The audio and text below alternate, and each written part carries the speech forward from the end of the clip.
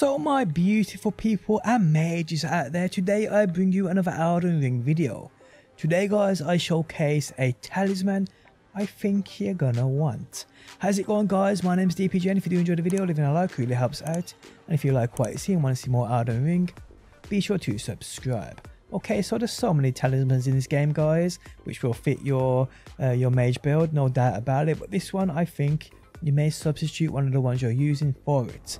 It is called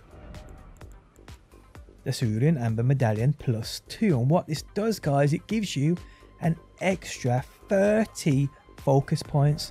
Count them, 30 focus points guys. Now if I take this off, you can see now the difference is quite a chunk, to be honest. It's quite a chunk. Here we go, let me put it back on, and there we have it. So what's that about? Well, mine's quite high anyway. I'm not sure what my level is in my 50 people, 50. Yeah, so mine's quite high. But yeah, the Cerulean Amber Medallion +2 is one I think you're definitely going to want in your life. So how this is got? Well, firstly guys, you need to have completed the Rani quest. Now this is, well, I've made a guide, complete guide in the video description. I don't need to run you through the details of it, but yes, it starts at Rani's Rise right up here. Firstly, to get there you need to clear out Carrier Manor.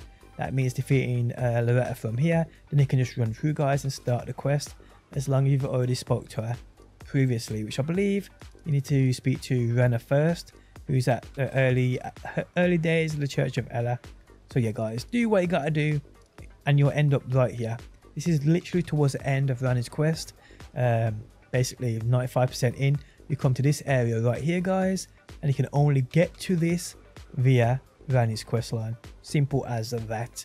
Now once you get here guys and you're at the Moonlight Altar, you want to come to the Lunar Estate Ruins, as you'll see me doing on screen now. Now you will need a stone sword key, I do believe, to open up the chamber. This is locked in, but you've probably got plenty spare, so go get this thing guys. It's definitely worth it in my opinion, people. And there we have it guys. If you enjoyed the video, leaving a like really helps out. If you like what you see and want to see more Elden Ring, be sure to subscribe, and hopefully people, I will see you on that next one.